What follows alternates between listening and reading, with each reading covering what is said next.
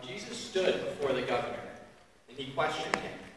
Are you the king of the Jews? Say so. And when he was accused by the chief priests and elders, he made no answer. Then Pilate said to him, Do you not hear how many things they are testifying against you? but he did not answer him one word, so that the governor was greatly amazed.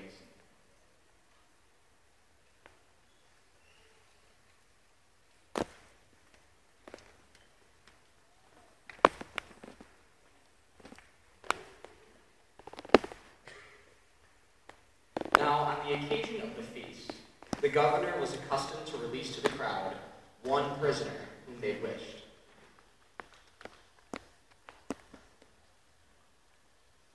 And at that time, they had a notorious prisoner called Barabbas. So when they had assembled, Pilate said to them, Which of the two should I give to you? Barabbas or Jesus called Christ?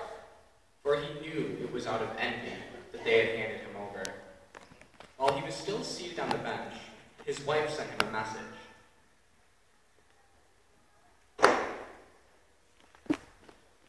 Have nothing to do with that righteous man. I suffered much in a dream today because of him. The chief priests and elders persuaded the crowds to ask for Barabbas and to destroy Jesus. The governor said to them in reply, Which of the two should I give to you? They answered, Barabbas! Pilate said to them. Then what should I do with Jesus called Christ? They all said, Crucify him! but Pilate replied. Why?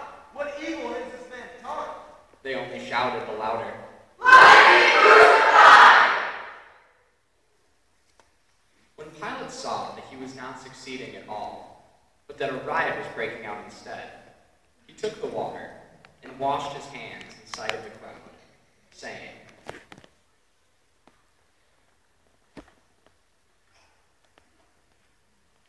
I am innocent of this man's blood. Look into it yourself. and some of the bystanders said in reply. Then he released Barabbas to them. But after he had Jesus scourged, he handed him over to be crucified.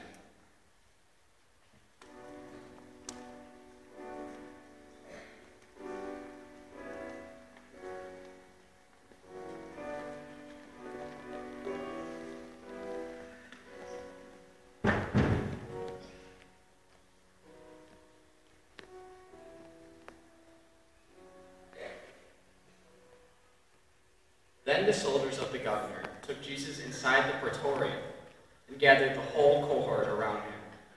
They stripped off his clothes and threw a scarlet military cloak about him. Weaving a crown out of thorns, they placed it on his head and a reed in his right hand.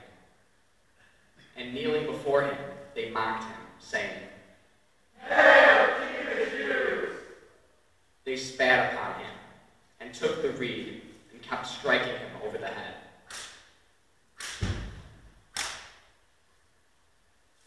And when they had mocked him, they stripped him of the cloak, dressed him in his own clothes, and led him off to crucify him.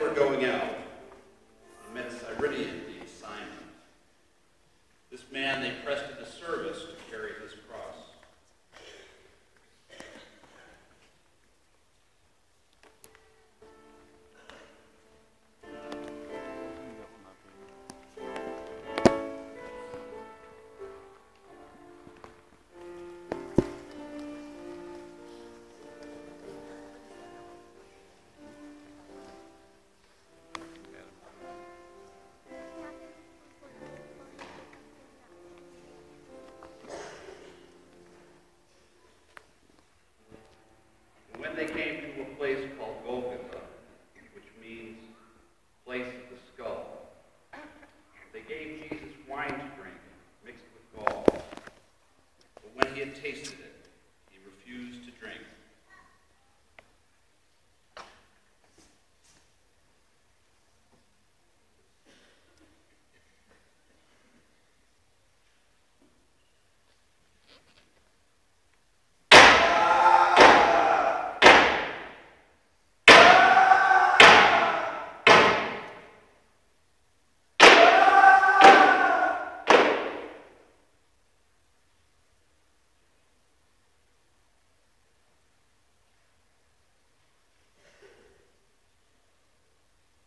After they had crucified him, they divided his garments by casting lots. Then they sat down and kept watch over him there. And they placed over his head the written charge against him. This is Jesus, King of the Jews. Two revolutionaries were crucified with him, one on his right and the other on his left. Those passing by him reviled him, shaking their heads and saying, "You who will destroy the temple and rebuild it in 3 days! Save yourself if you are the Son of God, and come down from the cross!" Likewise, the chief priest with the scribes and the elders mocked him and said, "He said about us, but he cannot say himself, no, he is the King of Israel. Let him come down from the cross now, and we will believe his name." He trusted in God. Let him deliver him now if he wants him, for he said, "I am the Son of God." The revolutionaries who were crucified with him also kept accusing him in the same way.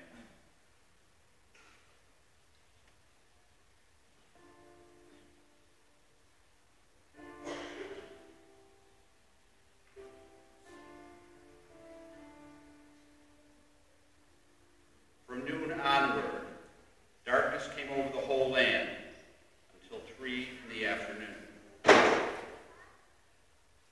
And about 3 o'clock, Jesus cried out in a loud voice, Lord, lama sabachthani," which means, my God, why have you forsaken me?" Some of the bystanders who heard it said, This one is calling for Elijah. Immediately, one of them ran to get a sponge. He soaked it in wine, and putting it on a reed, gave it to him to drink. But the rest said, Wait, let us see if Elijah comes to save him. but Jesus cried out again in a loud voice, "Ah!" and he gave up his spirit.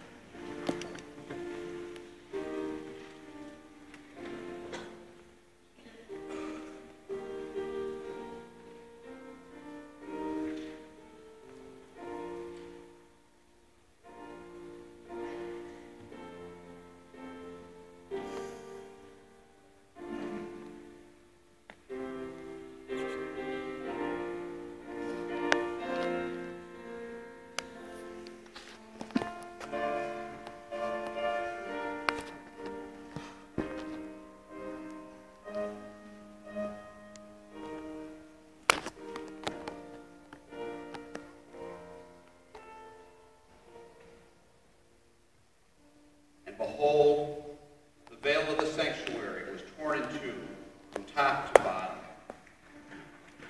The earth quaked,